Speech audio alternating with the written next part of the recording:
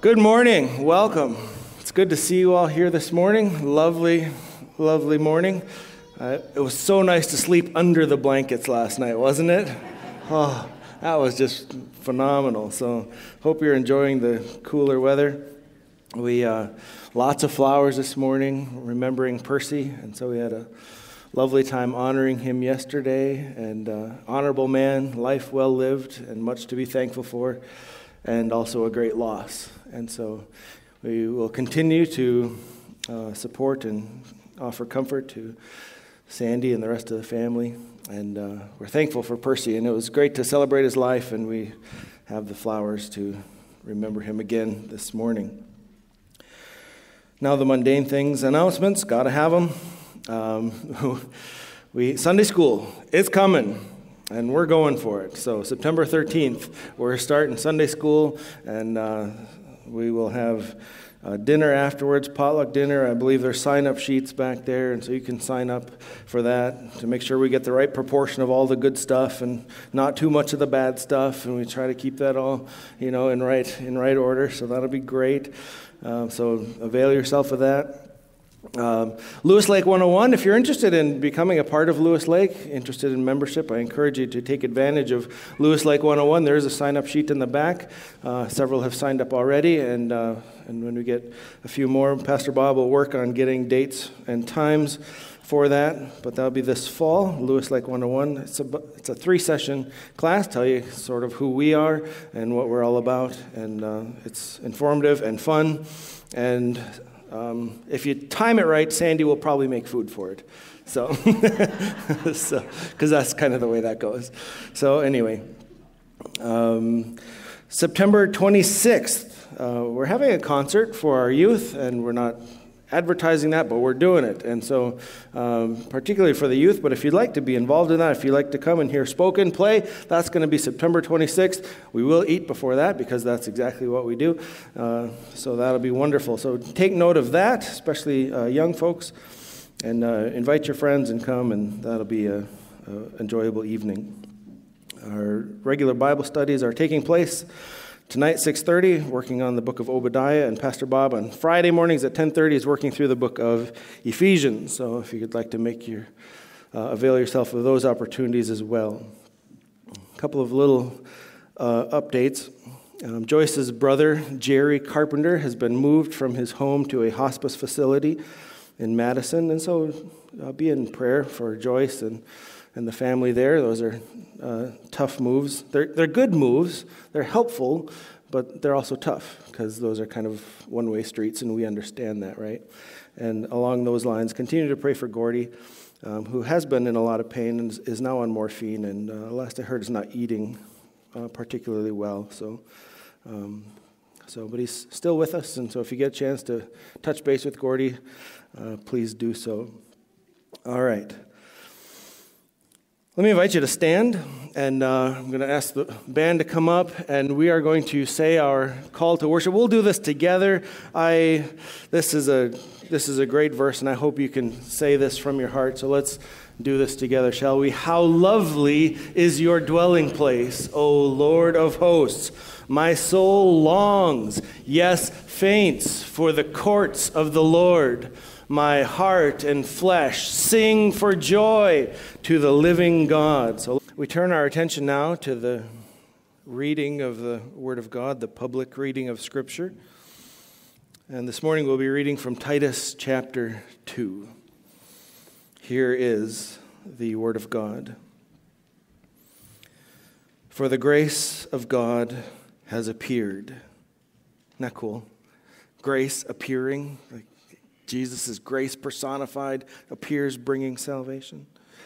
The grace of God has appeared, bringing salvation for all people, training us to renounce ungodliness and worldly passions, to live self-controlled, upright, and godly lives in the present age. You see what Jesus has done here. He appears, brings salvation, and teaches us to live in a godly way. Those are intimately connected. You can't divorce them. waiting for our blessed hope, the appearing of the glory of our great God and Savior, Jesus Christ, who gave himself for us to redeem us from all lawlessness and to purify for himself a people for his own possession, who are, this is the kind of people he's purifying, people who are zealous for good works. And may that be true of us this morning. And we are going to engage in a good work, and that is to pray for our brothers and sisters. And Pastor Bob is going to come and talk to us a little bit about our brothers and sisters in Nigeria.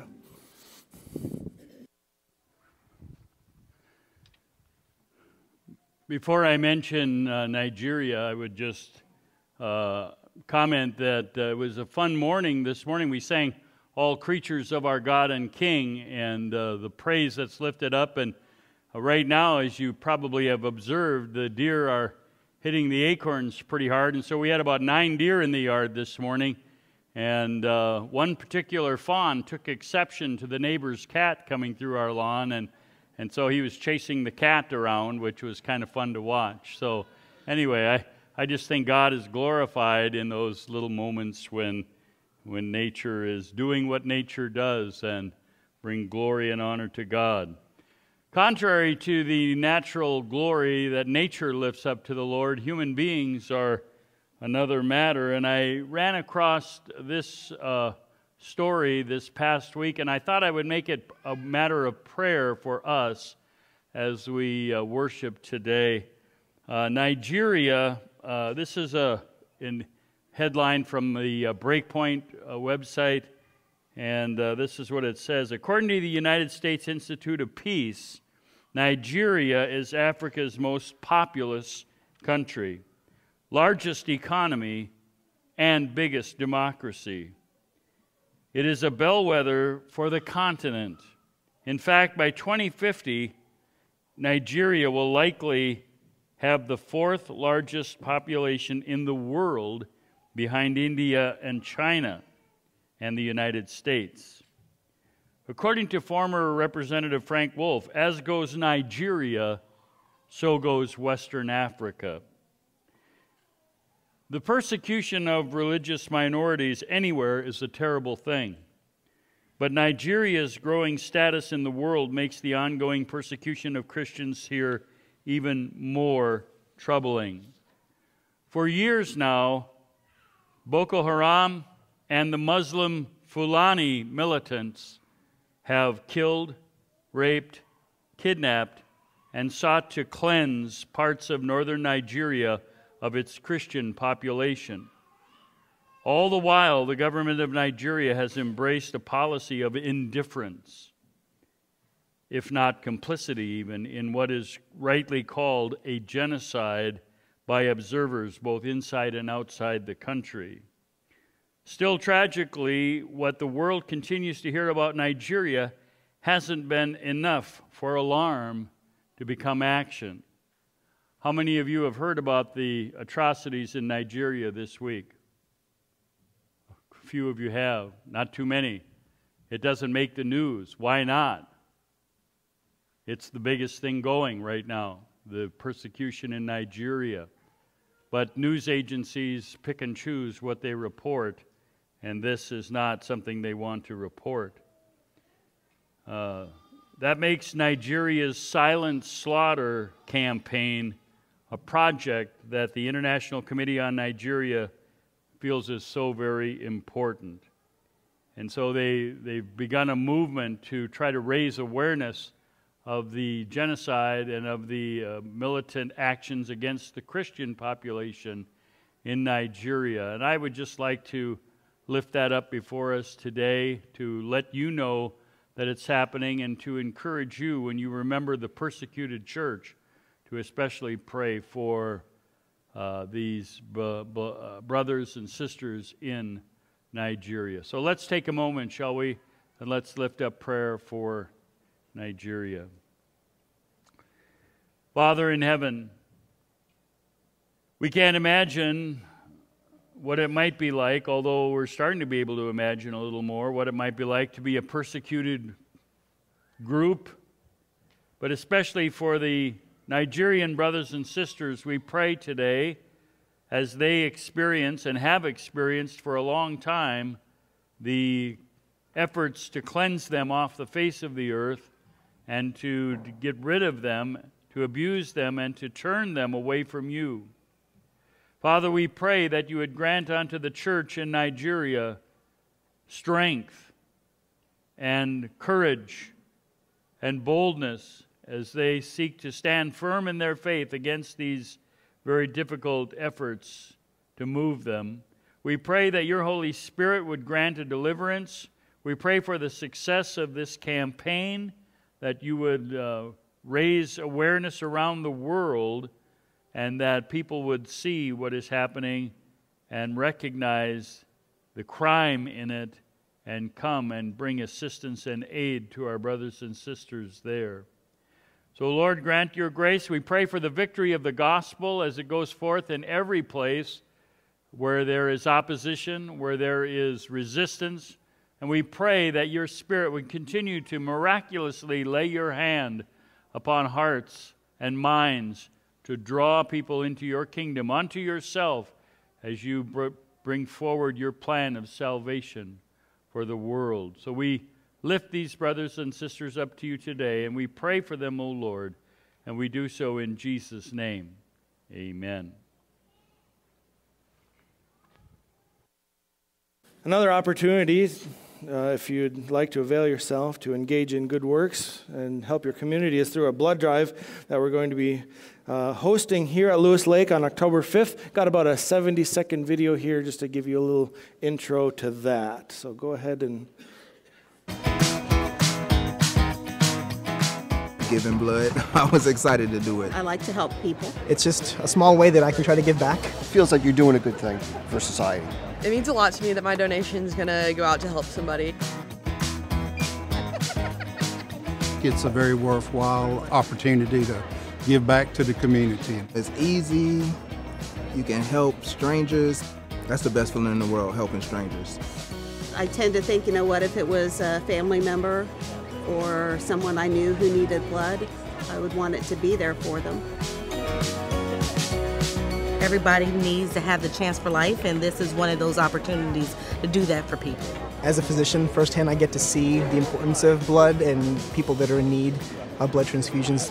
Such a simple thing that without a lot of effort that you can do to actually save someone's life. Come on out and help. Donate blood with the Red Cross.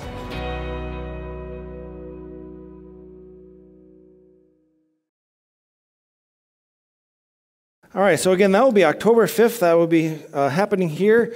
If you'd like to be involved in that, there's a number of ways. One is to be involved in the event, and there's a number of different projects and things that need to happen for this to come together. So talk to Tammy about that.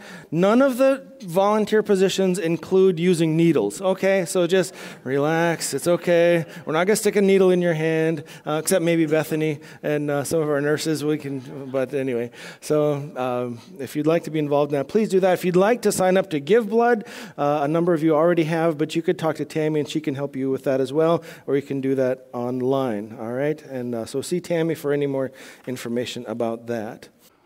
I don't know if it's changed or not, but if you're checking your phone right now to do something more interesting than the sermon, the internet was out earlier today, so I don't know if it's working or not. So we're going to take our Bibles and turn to Ecclesiastes. I'm excited about the blood drive. One of our elders decided, brought that suggestion forward, saying, hey, maybe this is something we need to do as a church. And so it is an all-church project. And the council said, yeah, that's a good idea. Let's go for it. And so we're needing volunteers to sign up to help with the committees, to do the various roles and things that need to happen. And so please take a look at how you can help and how you can be part of that. We're turning to Ecclesiastes. Where is Ecclesiastes? I can't, but my Bible doesn't have it today. Here it is. I finally found it. All right, Ecclesiastes chapter 3. Have you ever seen a man planting corn in the middle of January around here? How about a lady mowing a lawn that is covered with a foot of snow? Have you ever seen somebody wearing a parka and mittens out on the beach on a 90-degree day? Those are all things that would happen out of time, out of their season. I get the great opportunities for the cheap room rates, if you want to go to the beach in July or something like that. They didn't have the annual meeting this year for the covenant, but that was in Phoenix in June. And you're not going for the weather on that day. Well, to be in the right season and doing the right thing when it is the right season is something we all strive to do. And we talked about that with Percy yesterday. One of the things we mentioned is that Percy had a very keen sense of what season it was and when it was time to do what. Today, the preacher in the book of Ecclesiastes is going to talk to us about seasons and times and human activities, the activities of man. And we're going to begin in chapter 3 and verse 1 to look at a poem that lands and finds itself in Ecclesiastes today. So let's read it here, chapter 3, verse 1. For everything there is a season and a time for every matter under heaven. A time to be born and a time to die, a time to plant and a time to pluck up what is planted, a time to kill and a time to heal, a time to break down and a time to build up, a time to weep and a time to laugh, a time to mourn and a time to dance, a time to cast away stones and a time to gather stones, a time to embrace and a time to refrain from embracing. There's a time to seek and a time to lose, a time to keep and a time to cast away, a time to tear and a time to sow, a time to keep silence and a time to speak, a time to love and a time to hate, a time for war and a time for peace. The writer has been telling us about secular life, about life that doesn't have God in it, about life that is no spiritual dimension acknowledged, just natural human secular life in this world. And he has observed very closely, both in the first chapter and the second chapter, that when it comes to just plain old secular life, all is vanity, all seems to be useless, and nothing is lasting, and nothing has full meaning, and we get bored with everything, and this is secular life. And the only way that you can make secular life somewhat fulfilling is to infuse it with large amounts of cash and with activities. Now, in Ecclesiastes, the writer in chapter 3 takes a little bit of a different turn, and he includes or writes himself this poem that we just read. And this poem is actually very sophisticated Hebrew writing. So I would like to take just a moment to try to increase your appreciation of this poem and to help you just to see a couple things about it. This is actually, as I said, a very sophisticated Hebrew poem embedded in the early going of the Ecclesiastes, and the structure is what the scholars call chiastic. Chiastic, C-H-I-A-S-T-I-C, chiastic. A chiasm is from the Greek language, which means an X. An X, chi, is how you say that in the Greek, and you'll see this in Christian symbolism frequently, that this chiastic thing is marked with an X. This is also the first letter of the name Christ. So anyway, so it's in the shape of an X. And let me show you that. Go back to that previous slide. So here is an example, taking the first verse, or the the first verse. For everything there is a season and a time for every matter under heaven. Now notice the structure. There's everything up there and every matter down here. There's a season and there's a time, and they're very balanced and very organized. In verse 8, we see it also. I don't know if I put that on a slide, but verse 8 has it as well. A time to love. You see the word love and peace go together. And also and maybe I do have that on a slide. Do I have one up there? I don't remember if I put that on the PowerPoint or not, but I do have it in my notes. So there's a time to love, and there's a time for peace, for instance, and then there's a time for war and a time to hate. So those kind of connect with each other on every other phrase. And so it's all very balanced. Verses 1 through 8 have this chiastic structure that creates kind of bookends. Verses 1 through 8 1 and 8 are a little bit different. And then verses 2 through 7 match a series of positives and negatives. They're corresponding negative in a very balanced way as well. And so you'll see, for instance, time to be born, time to die, that's the positive and the negative. Time to plant and the time to pluck up. What is planted, positive and negative, and so forth. And then when you get to verse 8, notice that verse 8 has nouns rather than verbs.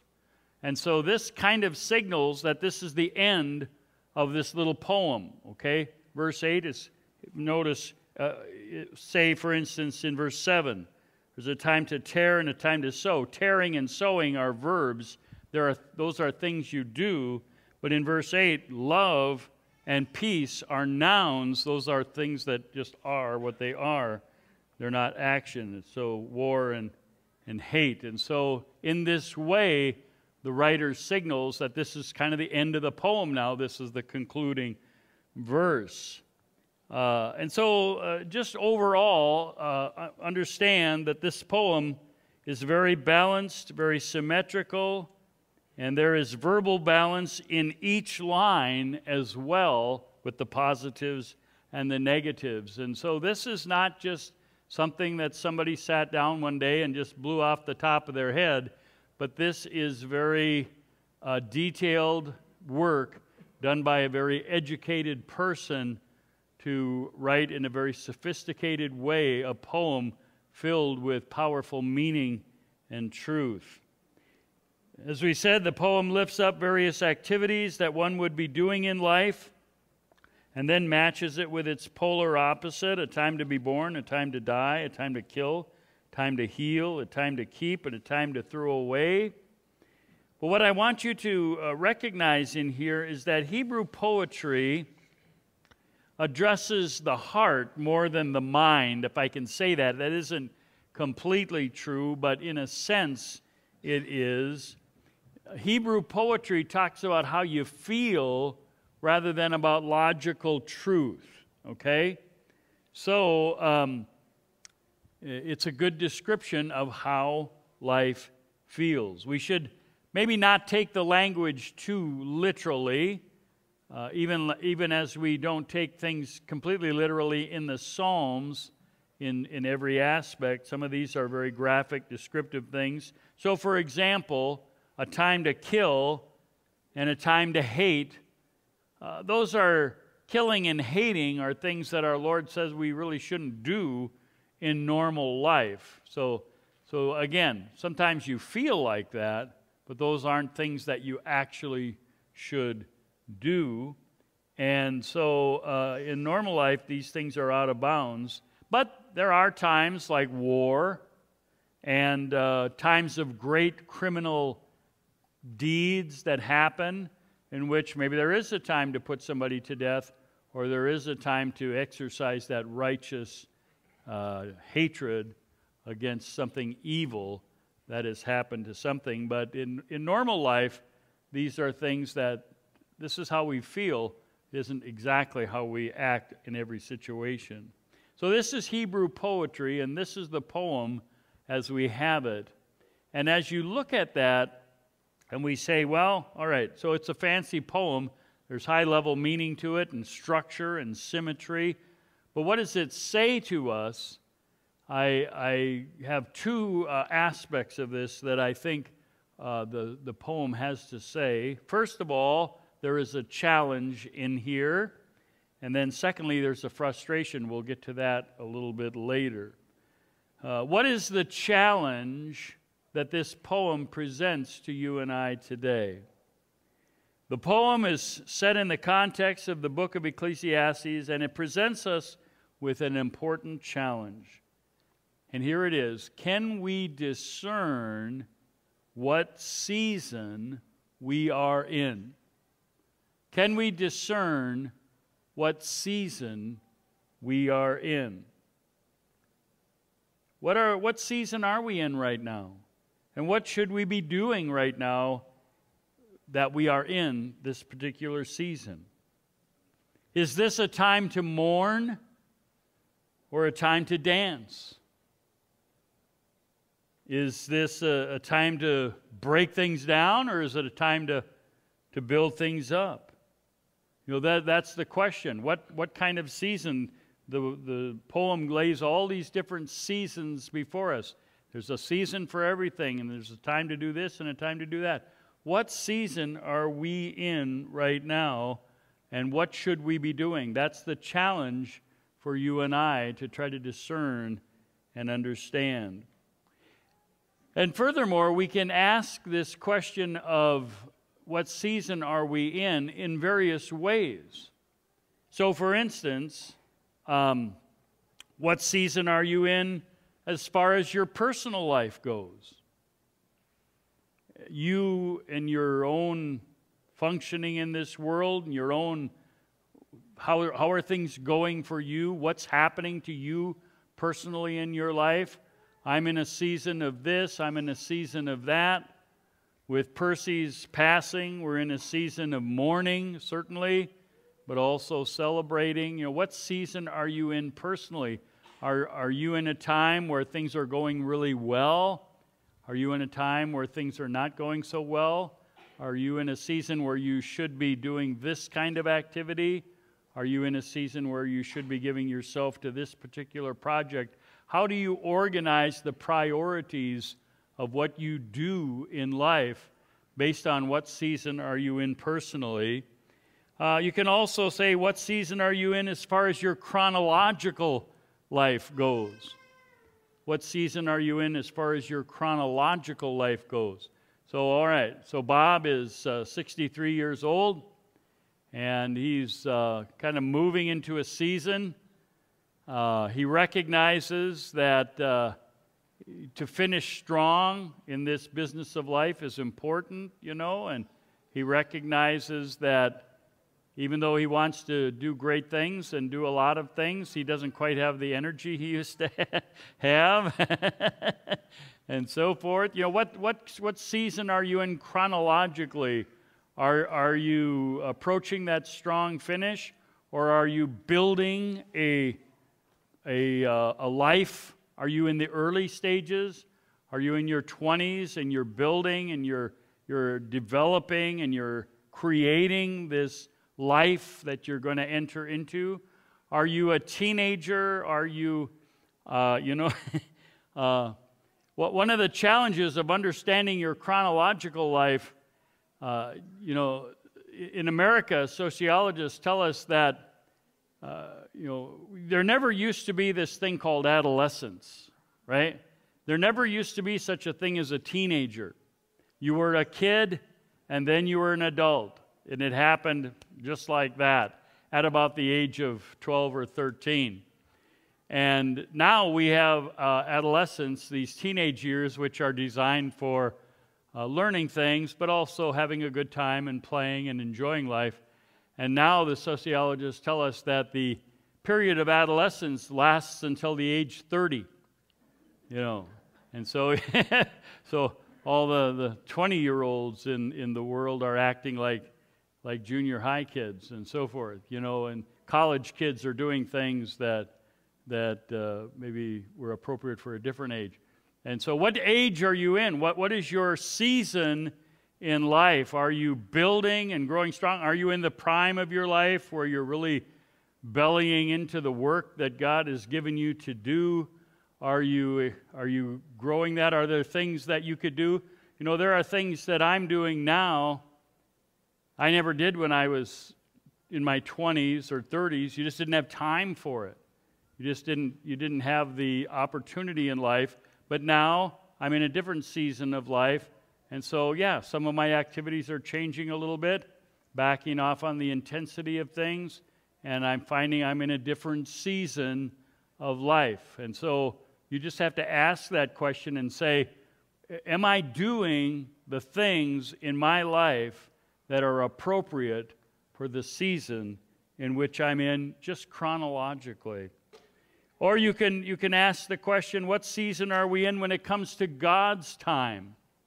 When it comes to God's time, what is God's time? What is God doing in the world, and what is God's plan for the world, and where are we in that plan?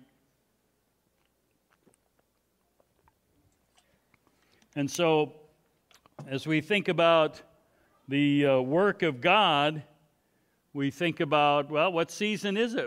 This is a season of sowing and planting and growing and so forth. And is God leading us forward into some kind of particular season of life? Are we entering a time of persecution as the church? Are we entering a time where there is great opportunity for this or for that? What season are we in as far as God's time is concerned?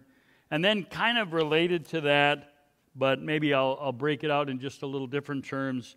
What season are we in when it comes to eternity? To eternity. All right, we are in our Bible study on Friday, we talked about what age this is. We talked about the fact that when God created the world, it was the age of purity and innocence, and everything was wonderful. But we are now living in the age of sin, the age where sin has affected everything, and we live in this age in which sin is pervading and the effects of sin, the curse of sin. And so we're in that age, but we're looking forward to a new age when there will be restoration and healing and transformation and eternity and all kinds of perfection. And so what season are we in when it comes to eternity?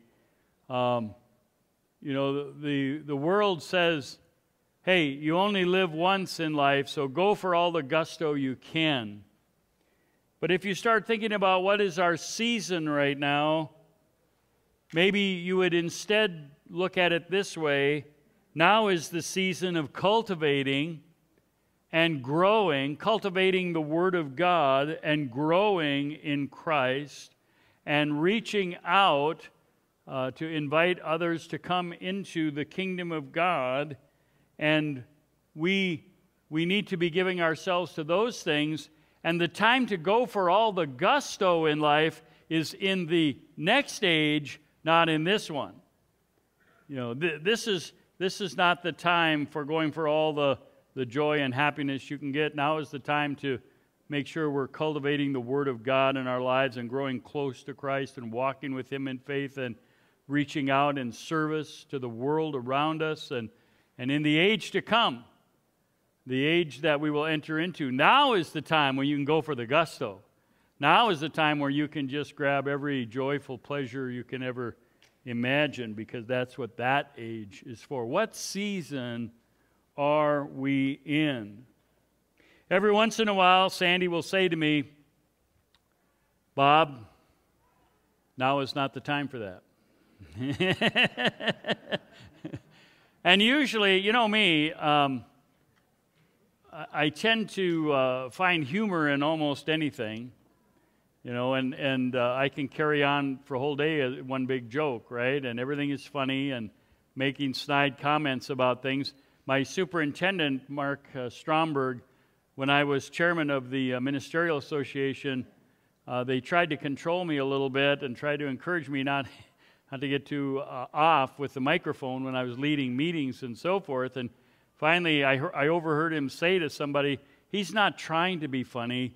This is just how he is. It's the reality. And so, but the big problem with that is sometimes you can try to make a funny comment about something in a moment when funny comments are not called for, when this is not the right thing to do. And that's when Sandy will look at me and go, Bob, now is not the time for that. It's the wrong season for that.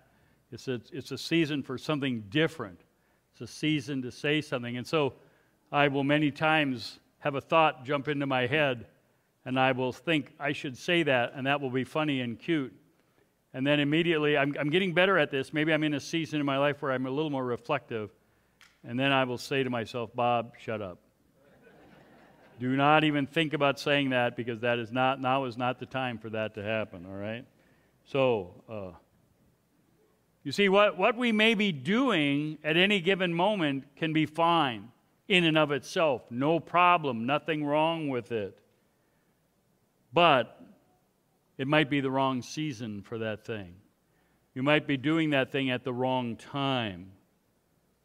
Now is not the time for it. There are other, more important things to be doing right now. And so you and I are faced with a challenge from this poem as we look at all of these different seasons. We say, what season am I in all of these ways, and what should I be giving myself to in this season that really needs to happen so that I will be set to go in the next season that comes along. All right, so that's the first thing. That's the challenge. What season am I in? The poem also presents with us a frustration. A frustration. One of the major frustrations of life is the desire for permanence. The desire for permanence, okay? Since time roll, what this poem is saying, there's a season for everything, and the seasons roll on. And here we go. And again, this is secular life. And so we're in this season, and then it turns into this season, and then it turns into this season. We are in the end of August, and the summer is behind us for the most part. The acorns are falling. We're thinking about hunting deer and other things. And we know that winter is coming, and there's nothing we can do about that. One season rolls to the next. And we're struggling with that because since time rolls on from one season to the next, the fact of the matter is nothing is permanent in our secular, regular, physical lives. Nothing is permanent. Whenever we run into something really good, the natural response of the human heart is to try to make that thing a permanent feature in our lives. Whenever we we find a situation that's wonderful, we say, oh, this is awesome. And our effort is to say, I'm going to make that a permanent part of my life forever. That's our natural response to that situation. We go out and we go on vacation and we see the mountains and the great mountain view, and we say, this is so awesome. What if we could wake up to this every morning? And so we go out and we buy a home in the mountains. We move to the mountains, and we're going to live there permanently. See, that's that effort of trying to make the wonderful things in our life permanent. We want them always to be there. I love to play video games. And so I'm going to buy a portable video player so that I can take it with me and play video games wherever I go. I don't want to lose that. I want to make that a permanent part of my life. And you can name whatever other kind of thing you want to. The natural effort is to say, I like warm weather. I'm going to make that a permanent part of my life. I like this. I like the seasons. I'm going to make that a permanent part of my life. It's this effort at permanentizing the good things in life. But the desire to make the good things of life permanent and always available to us is the natural consequence of being made in the image of God. That's actually kind of built into us. God put eternity into our hearts. We want things to be forever. We want things to be always. That's one of the hard things about heaven that we have. You get married and you have a wonderful marriage. I want this to last forever. And then the Bible comes along and says nobody's going to get married in heaven. I guess that's why you got to be married when you get there, right? What can they do about that? Nobody's going to get married in heaven, but if you're already married when you get there, maybe you get to be married. I don't know. But this is the reality that God has put eternity in our hearts, and we long for permanent things to be there and to be good. But the preacher has discovered one thing about life. No season stays forever. No season stays forever. Now, that can be a good thing and it can be a bad thing, right? If it's a bad season, well, you don't want that to stay forever, too. So when things are going badly, you'll say, well, it won't last forever. You know, we'll get out of this. We'll move on. But it can be a bad thing, too, if you say, well, this is a great time in my life. I want it to last forever. And you say, well, it's not going to. David Dockery, writing in the Holman Bible Commentary, makes this comment about this poem. He says, no permanent state of affairs exists in the world. This is a great source of frustration for people, since longing for eternity is planted within us. You know, I remember a few years ago, more than a couple, but not more than 20. But I remember a period of time at church here at Lewis Lake where things were going absolutely perfectly. There was harmony in the body. There was powerful ministry going on. People were getting saved. The church was growing. We had lots of money. We had great, council meeting was fun. It was just great things and positive things to look forward to. And it was just cooking along. But I warned people around us. I say, enjoy it now while it's here. Enjoy the dickens out of it right now, because this will not always be. Every season passes. Seasons will come and seasons will go, and this is how life is. Growing old is, as one person said, the process of loss. The process of loss. The older you grow, the more you lose. The more, that thing that you used to do, you can't do so good anymore. The ability you used to have, those abilities deteriorate and go downhill.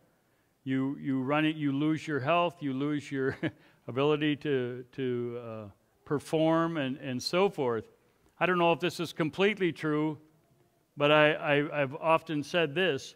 It does old people absolutely no good to be rich, because you can't do anything anyway. Sandy and I, we like to ride on the motorcycle.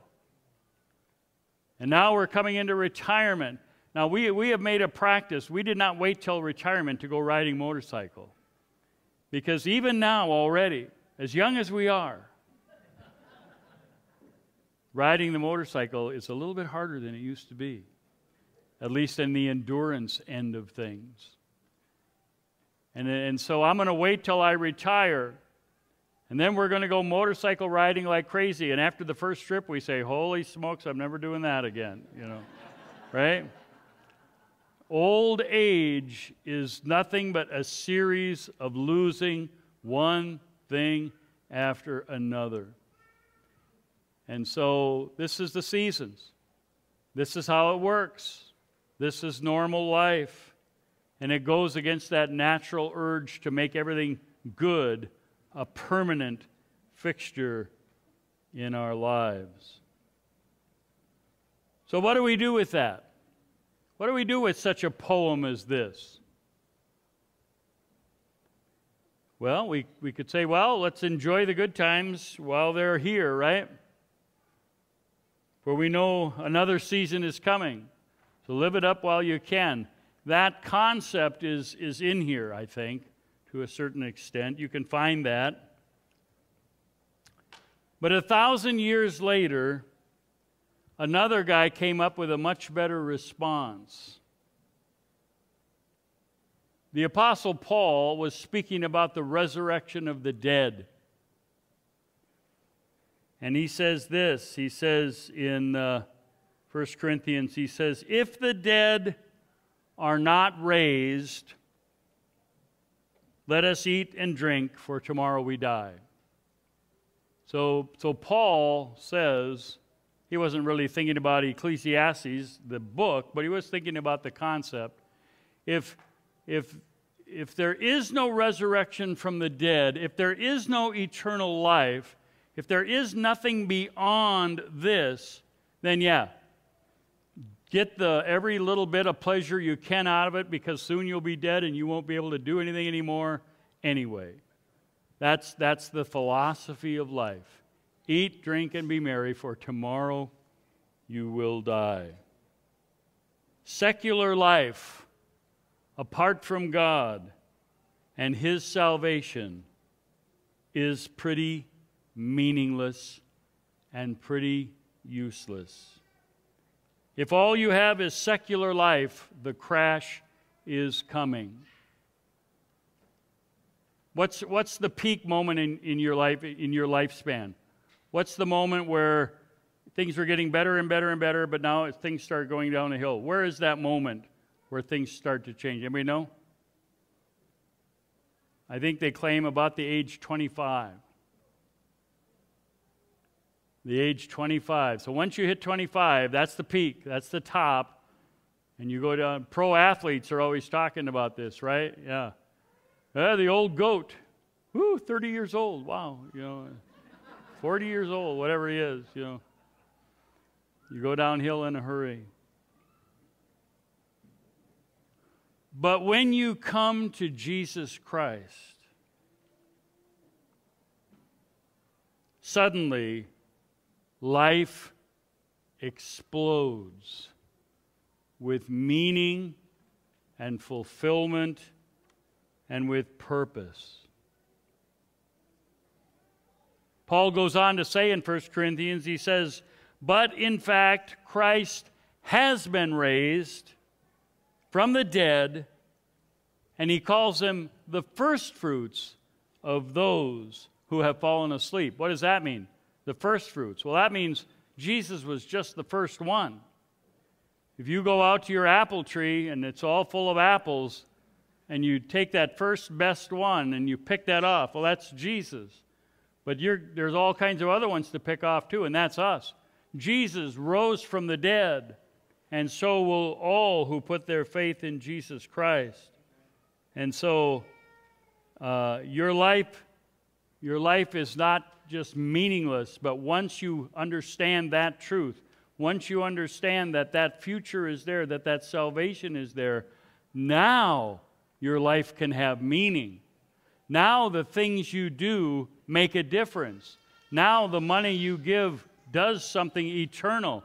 Now the activities that you volunteer for have a difference into the future, not just for everybody else, but for you as well. You see, your life is not, if you are in Jesus Christ, your life is not just going round and round from one meaningless season to the next. Your life instead is going somewhere. Your life is not a circle. Your life is an arrow. Your life is not cyclical. Your life is linear. It is going someplace. It's a line with a point on the end. It's an arrow. And your life is going somewhere, and that somewhere is going to be greater and greater and greater than what it was before. And so this is our life in Jesus Christ. Secular life, it's just like the poem says. But in Christ, you have something permanent in your life, and now you are doing things that matter, and they matter for all eternity. So when you volunteer to be on a committee for a blood drive, or when you say, I'll help with Bible school or Sunday school, when you say, I'll run for a position, when you say, I'll be part of this group, or whatever kind of thing that you do in this life, those activities are going to make a difference in your future. You see, what you're doing now is going to make a difference in your future. There's meaning to it. There's fullness in it. There's wonder and joy in it. Here's a beautiful truth. In Christ, there is a time to be born, and there's a time to be born again. There's a time to be born, and there's a time to be born anew into this living hope as we put our faith in Christ. So come to Jesus Christ. Come to Him in faith. Put your full trust in Him, and let Him envelop you into a whole new kind of life that doesn't go round and round, but goes somewhere. What season are we in? Hebrews 4:7 gives us another answer, where it says, again, He appoints a certain day. Today, He calls it, saying through David so long afterward in the words already quoted, today, if you hear His voice, do not harden your hearts. We're always in that season, always in the season to say, I want to put my faith in Jesus Christ again today. I'm going to trust Him. I'm going to walk with Him. I'm going to let Him hang on to me, and I am going to go somewhere. And everything I do in this crazy, mixed up world is going to have meaning and joy and fulfillment. May the Lord bless you as you live out the seasons that God has given to you. Let us pray. Dear Lord, we thank you. We thank you for meaning in life, for joy in life, for truth. We thank you for the way you have transformed our meaninglessness into your fulfillment. And we pray, strengthen each one of us that we might respond to you today in faith and put our faith in you, trust in you in every way, and let you transform our lives in this wonderful way. We ask this in Jesus' name. Amen.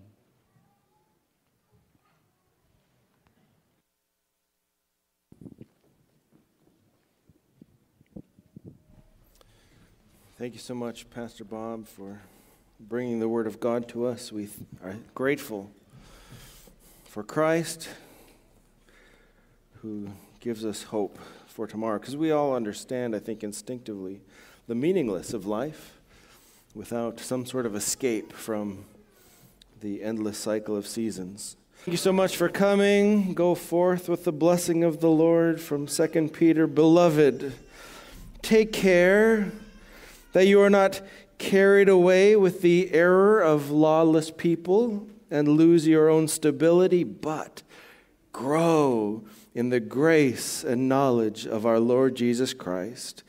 To Him be the glory both now and to the day of eternity. Amen.